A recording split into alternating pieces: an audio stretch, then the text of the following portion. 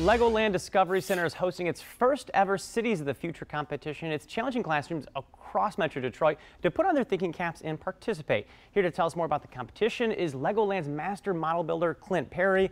Appreciate you stopping in with us this morning. Now, what I love about this, just first off, people are going to have their eyes glued to this. Tell me a little bit, this is a good demonstration of what maybe we could see things come up. Yeah, so this competition is all about getting entire classrooms to think critically about their own city in ways that they can improve it in the future. So they're supposed to envision what their city should look like in 200 years, what kind of improvements there might be, what kind of things that they think should be in the perfect city of the future. So here I've just made a quick little mock-up of what I think Detroit could look like in 200 years. So of course I've got the Wren's End because it starts with your city. Perfect. You know, you want to make sure that you're thinking forward about your city the way you want it to be. So I believe in Detroit, so I think it could go, you know, way, way better than it is now. And so I've got the Wren's End in the center. It's got solar energy. It's got wind turbines. I've also got a vertical farm here. So we have vegetables being grown on multi-levels inside of a skyscraper with mirrors that help redirect the light inside. So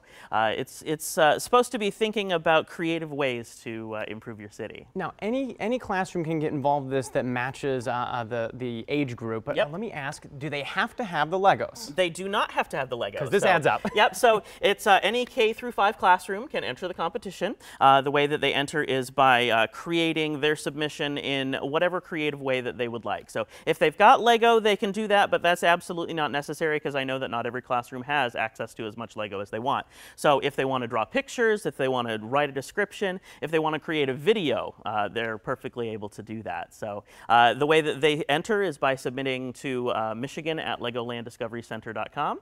They just email a link or the actual documents or whatever to that email address. And the beautiful thing is if you are the winner, your classroom wins, you guys get to have Clint build it for you. You'll actually see your vision come to life just like this one, but perhaps even bigger and better if your kids take off and get creative. I want to pull up some information on the screen here for you so you guys know where to send that information off to, and we'll also put that online at WXYZ.com coming up after the show. You can see a lot of classrooms getting involved in that email address. Make sure you check that out. We'll be coming back in just a moment.